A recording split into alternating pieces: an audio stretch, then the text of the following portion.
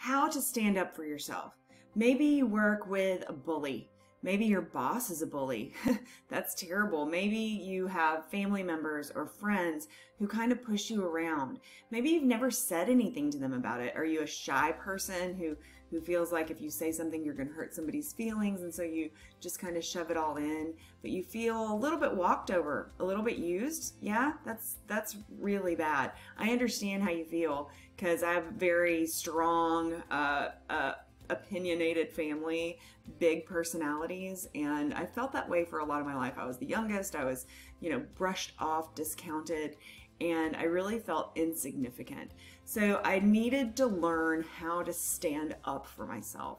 Today, I'm going to give you 5, maybe 6 ways to really come into the fullness of your confidence and stand up for yourself, not in an offensive way where you're going to be in people's faces, but in a very gentle, honoring, and truly strong way so that your confidence can grow and you not only bring value to your own life, but you bring value to the lives of those around you. If that sounds good, give us a thumbs up and check, are you a subscriber of our channel yet? If not, hit that subscribe button and the bell so you know when we drop videos like this to help you live a better life.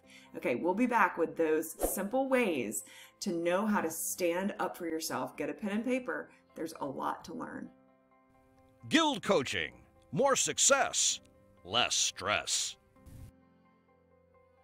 How to stand up for yourself, especially when you're not in the habit of standing up for yourself. It takes a lot of courage to make the shift, the mental shift, the physical shift, the shift in your actions, your words, and your thoughts, to be able to go from a place where you feel like a bit of a doormat to where you really feel confident and you feel as though you have worth and you have value and you're tired of getting walked on.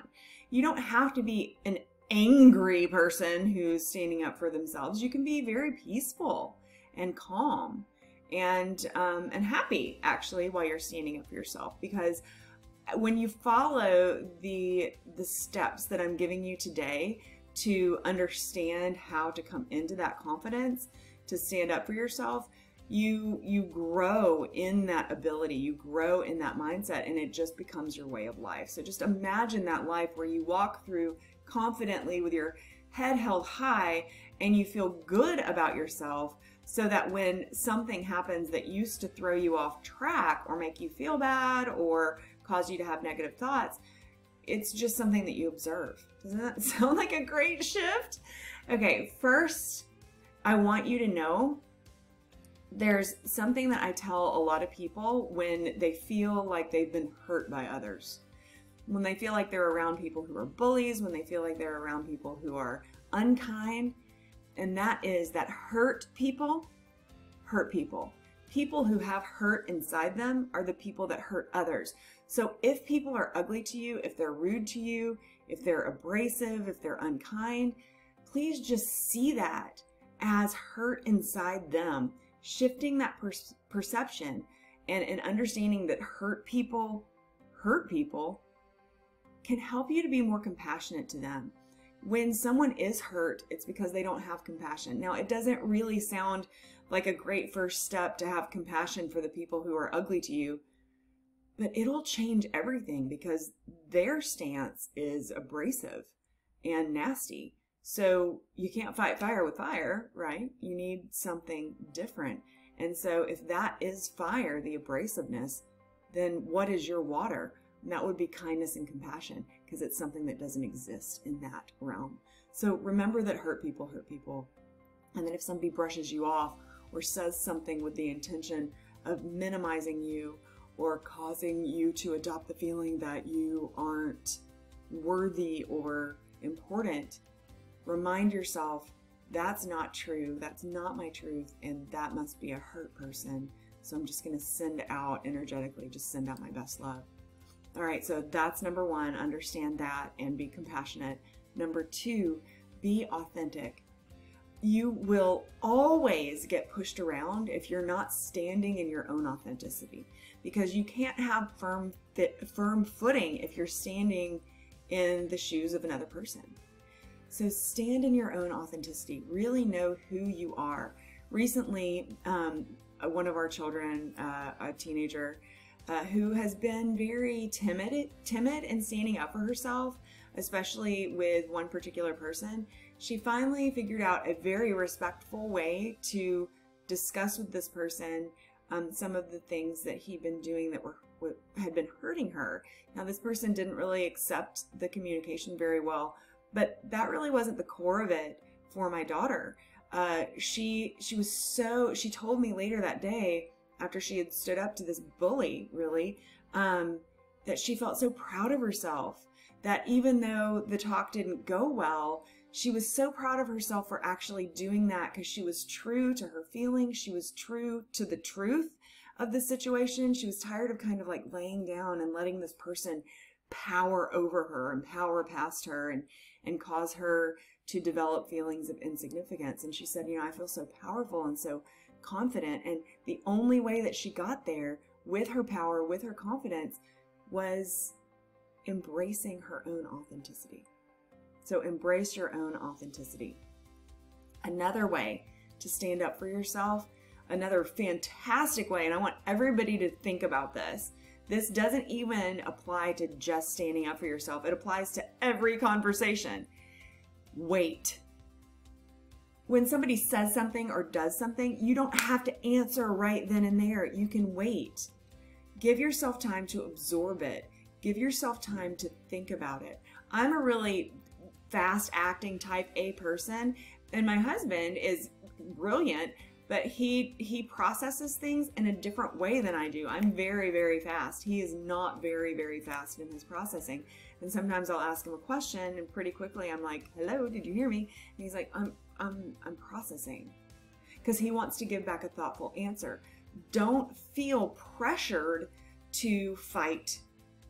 The person who starts the fight is the second person to speak. So if someone's being aggressive or abrasive toward you, know that you have the freedom of pacing your communication at your speed. It's part of authenticity. Pace your communication at your speed and give yourself time to wait it out.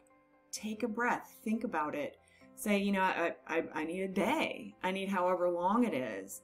And instead of standing up for yourself in words, no, that's not true, what I was doing, clarify.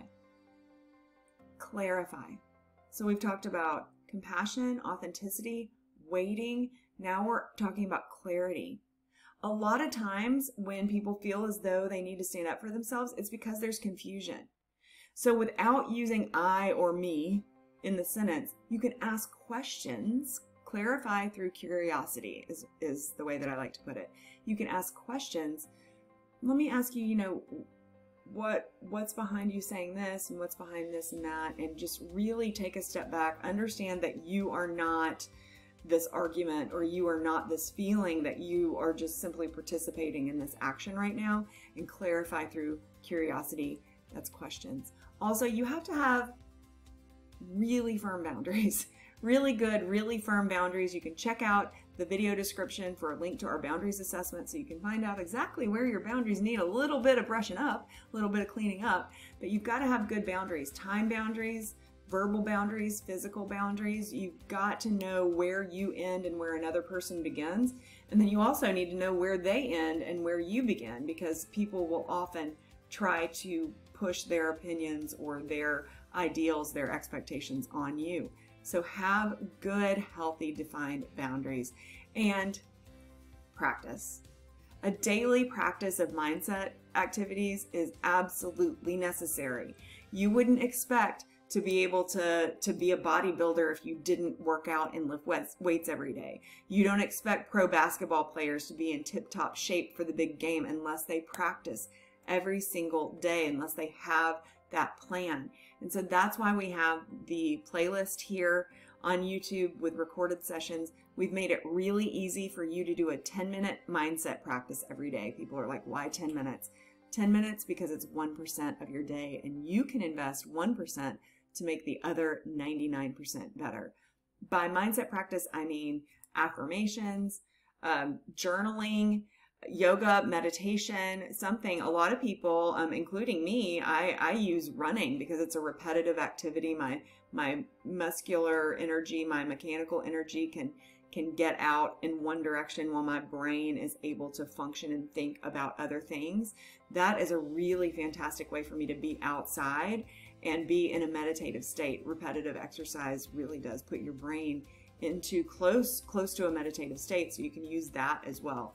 Practice, but every single day, and it has to be positive practice. If you practice with positivity, something that's aimed at building up your confidence, then your confidence will grow because you are building on it little bit by bit, baby steps, little bites, day by day. That is how to stand up for yourself in a way that's not defensive or offensive, but in a way that is truly standing in the power of you. If this has been of help to you, give me a thumbs up. And also, if you didn't subscribe before, do that now and hit the bell so you know the next time that we drop a video to help you live a happier and more fulfilled life.